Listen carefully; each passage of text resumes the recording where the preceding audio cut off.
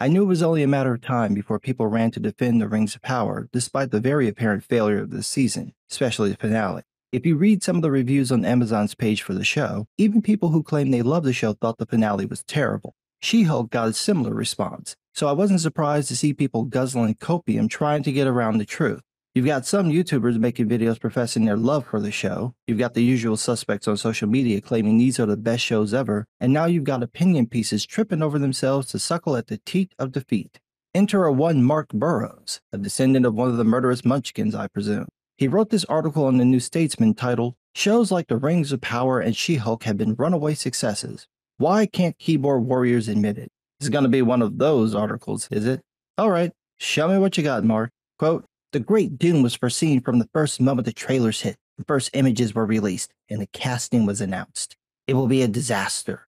This will end the studio. Fans have had enough. Which show? Basically all of them." Would you like some matches for your straw man? If the critics' ideas are as bad as you imply, then you should be able to show that by just repeating them. You shouldn't have to make things up. But he says, quote, "Critics on YouTube and Twitter said it about Amazon's Lord of the Rings, The Rings of Power. They said it about Disney Plus's She-Hulk Attorney at Law, and they said it about Obi-Wan Kenobi. And these are just the most recent three. It was said that they had been infected by woke agendas, had no respect for their respective source material, and that fans would eventually realize." And they were right. I haven't watched She-Hulk, but I did watch the other two, and yes, both shows were a disaster. We can stick to one point, respecting the source material. In Star Wars, Vader says that when he last met Kenobi, he was but the learner, now he's the master. In Kenobi, clearly Anakin is no longer a Padawan, so the line now makes no sense. But it gets worse. The new show has them meet and fight twice, with both allowing the other to live. Now it appears that Obi had the chance to stop Vader but let him live, placing the burden of Vader's demise on Luke. There was already a problem with Obi and Yoda using Luke to do their dirty work without telling the boy that Vader was his father. Now you have Obi forcing Luke to do what he could have done 10 years before with minimal effort.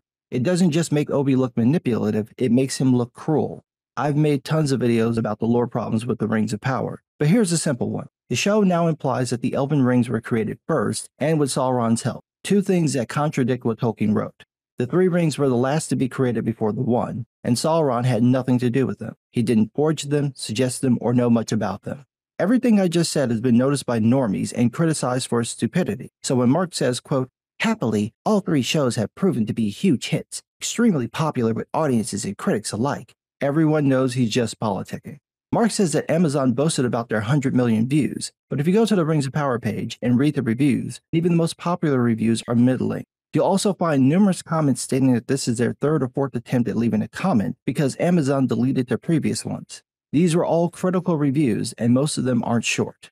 I'm not going to claim that the shows don't have large viewing numbers because that would be a lie. However, just because something gets watched doesn't mean it gets enjoyed, and citing movie/TV critics who often admit to a political bias in favor of so-called diverse shows and films doesn't help your argument.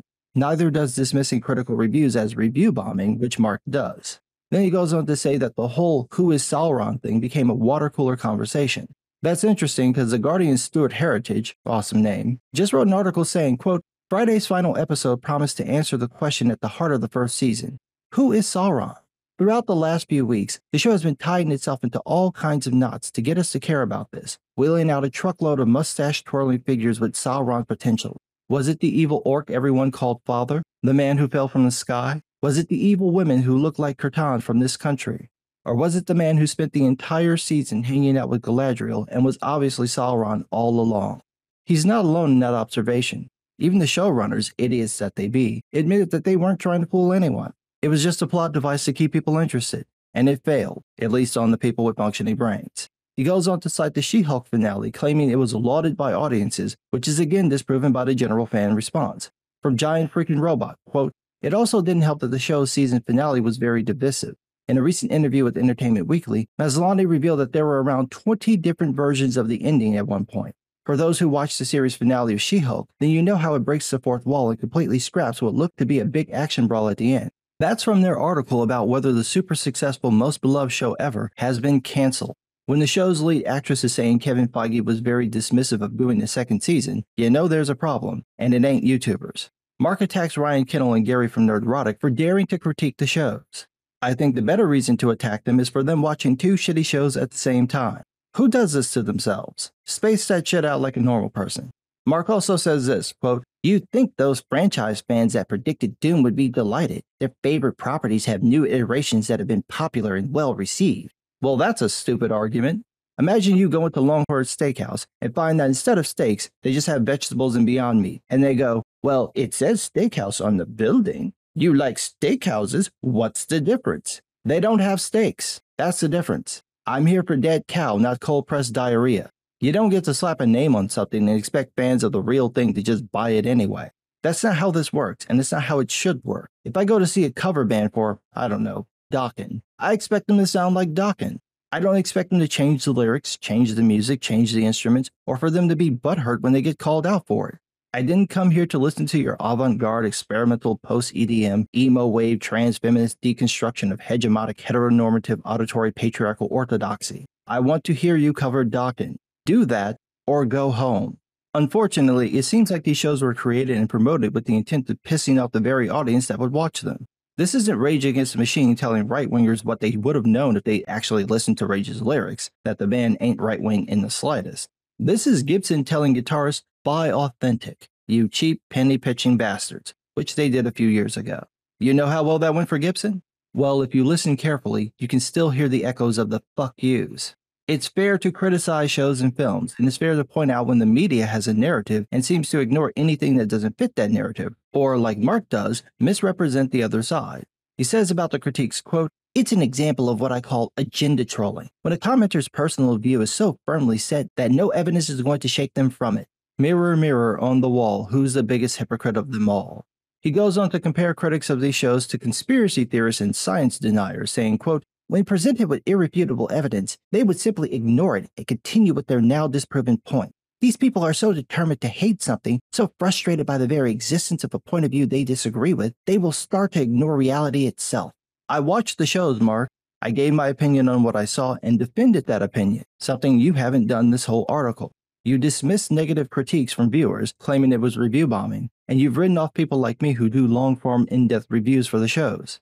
I agree that you can't argue with an agenda troll because, as you're proving, they already have a narrative, and they will stick to it no matter what. But I don't think that's your problem. I think your problem is that you're mad that people don't like the shows, and now you're lashing out at them, like Marvel itself did with She-Hulk. As Mark says, quote, "The final episode of She-Hulk's first season, in which the eponymous character is attacked by a group of male superhero enthusiasts who hate her for just existing, is a gloriously funny, extremely knowing, and laser-targeted dig at exactly those fans who can't see past their idealized version of what their favorite show should be. It has not gone down over well with the YouTubers and Redditors. Small wonder. Critics possessing such a limited and inflexible imagination, with such a weirdly deliberate lack of empathy for the enjoyment of their fellow fans, were never going to be bright enough to get the joke. Who could have predicted that making fans the butt of your jokes wasn't going to win them over? Doing that tells us everything we need to know about the intent behind these shows. They hate the fans. This goes beyond politics. You're not just attacking right-wingers, you're going after anyone who likes the character for just liking the character. It'd be like Nike getting mad at people for liking their shoes. That makes absolutely no sense. It makes even less sense to change the shoes people are buying. You're not making them better, you're making a completely new shoe with the old name on it, specifically despite the people who like the old shoes, and then getting mad when they don't like it.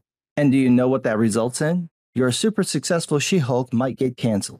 The Rings of Power has a 2-year break, but Amazon is probably annoyed with how poorly the show went over after spending $1 billion to make and market it. Kenobi is also in limbo. All the praise from the media doesn't change this. You can go after the fans all you want. Every negative review can't be fake. These shows have a mixed response, whether you like it or not, and trashing the people who are most likely to hype the show if it's good isn't the best strategy. If it were, She-Hulk wouldn't need to go through 20 different endings. But what do I know? I'm just some guy.